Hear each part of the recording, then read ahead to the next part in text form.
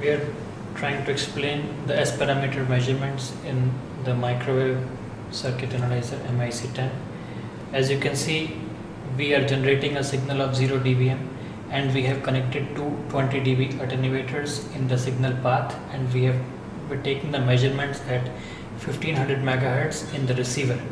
We can observe that the receiver right now is displaying a power level of about minus 40.5 dBm. We've connected two 30 centimeter RG316 cables with SMA connectors. RG316 is a 50 ohm characteristic impedance cable with a low loss and a Teflon dielectric with a silver core copper as the central conductor. The half a dB loss enhancement has been because we have inserted one more cable into the system. Right now minus 40.5 dB is the signal being measured at this reference port. Now we will replace the SMA female-female connector and will insert the directional coupler provided. We have provided with a directional coupler which has got input and output ports. It has got coupled input port and a terminated port, which we have connected using a 50 ohm termination. 40.5 dBm was our power being measured at these reference ports. Now we'll connect the source to the coupler input at 1500 megahertz, and we have inserted the device in place of the supposedly zero loss SMA female-female connector. Now we see and measure the power level. The power level, as we can see, being measured is minus 40.6 dBm. So the insertion loss of this device is only 0.1 dB. Now this explains and appreciates the 0.1 dB resolution of power measurement provided with our system, which is the reason why we can measure the power to a good resolution with our system. Now we will replace the insertion loss ports and we will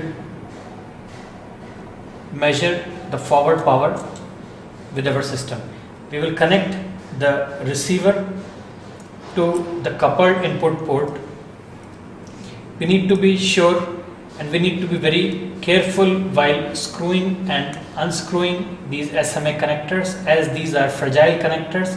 We should not use excessive force and we should always mate them in the coaxial direction. We should not try to forcibly put the thread, as that will damage the connector permanently and the measurements will not henceforth be repeatable. Now we have connected the source at the input port and we have measured, and we have connected the receiver at the coupled port. So right now the receiver is measuring the power at the source with the insertion loss because of the coupling factor.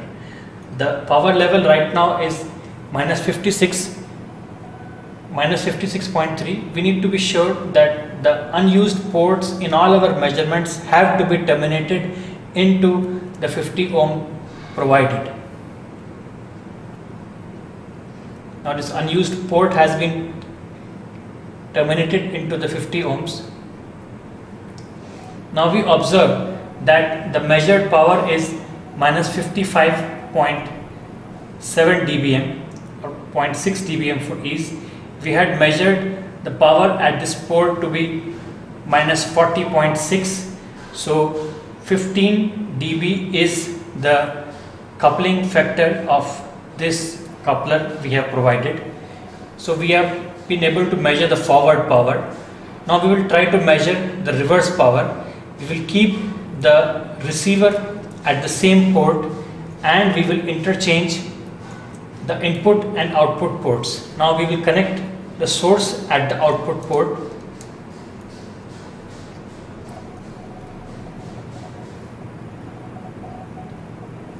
and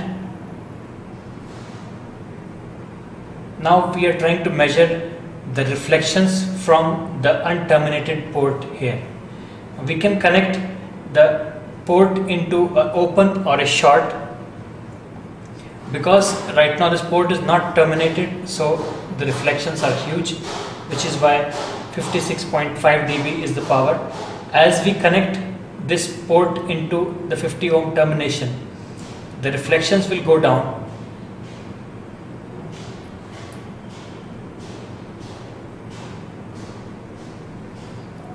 Now, because the port has been connected into a termination, the reflected power has reduced to minus 69.5, which is roughly about 30 dB lesser than the forward power being measured. We can connect the open and shorts provided, because that will make the reference plane in the same distance from the connector, because these shorts and opens will allow the same amount of cable length to be added as that of the termination, which will shift the reference plane and make the measurements much more precise.